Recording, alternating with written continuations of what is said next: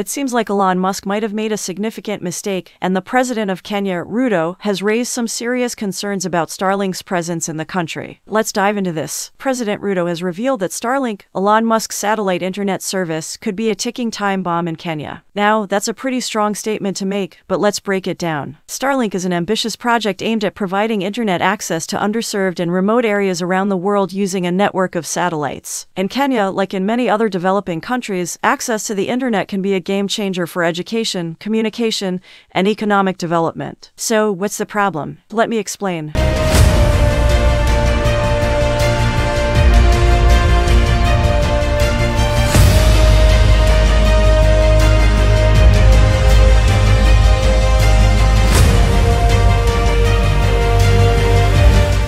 President Ruto's recent visit to SpaceX's factory in Los Angeles, where Starlink is operated, shed light on the pressing issue of internet accessibility in Kenya. He urged Elon Musk Starlink to find ways to make internet services more affordable for Kenyan citizens. This call for action resonates with the aspirations of many Kenyans who seek cost-effective internet solutions. But will Starlink heed President Ruto's plea and reduce internet costs in Kenya? The answer to this question carries significant implications for the future of internet connectivity in the country. Acknowledging Starlink's potential, President Ruto highlighted how this satellite internet service could greatly improve connectivity in remote areas, schools, and various institutions across Kenya. It is evident that Starlink has the capacity to unlock the full potential of Kenya's digital economy. However, achieving this requires addressing the issue of affordability. So, what challenges does Starlink face in Kenya, and why might it be considered a ticking time bomb in the country? Let's break down these concerns. Firstly, Starlink faces fierce competition in Kenya, particularly from Safaricom, a telecommunications giant that has already established a dominant presence in the market.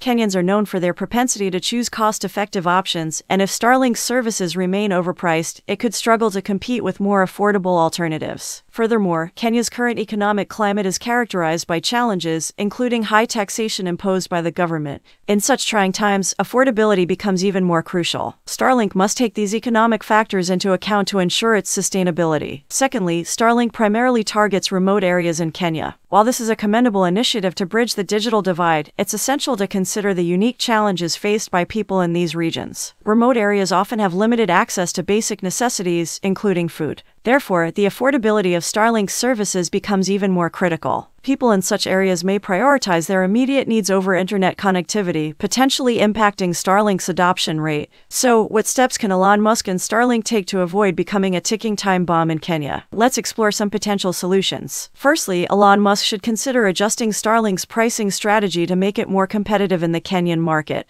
This would not only attract more users but also ensure the service's long-term viability. Additionally, Starlink could explore partnerships with local organizations and government initiatives to subsidize internet access in remote areas, making it a more attractive option for underserved communities. Furthermore, Elon Musk's philanthropic efforts in Kenya could play a pivotal role in addressing the challenges faced by remote communities. By investing in initiatives that improve living conditions and access to basic necessities, Starlink can create a more conducive environment for its services to thrive. Moreover, engaging with local leaders and stakeholders to better understand the needs and preferences of Kenyan communities will be crucial in tailoring Starlink's offerings to suit their specific requirements. In conclusion, while Starlink holds immense potential to revolutionize internet access in Kenya, it must navigate several challenges to avoid becoming a ticking time bomb in the country. President Ruto's call for affordability is a critical factor that Starlink should address promptly. By making its services more accessible and affordable, Starlink can secure its place as a valuable asset in Kenya's digital transformation. Elon Musk and Starlink have an opportunity to make a positive impact on the lives of Kenyan citizens, but this can only be realized through strategic pricing, community engagement, and a commitment to addressing the unique challenges of remote areas. The future of Starlink in Kenya is in the balance, and it remains to be seen whether Elon Musk will take the necessary steps to ensure its success. Kenyans are eagerly waiting to see how Starlink will evolve and contribute to their nation's digital future.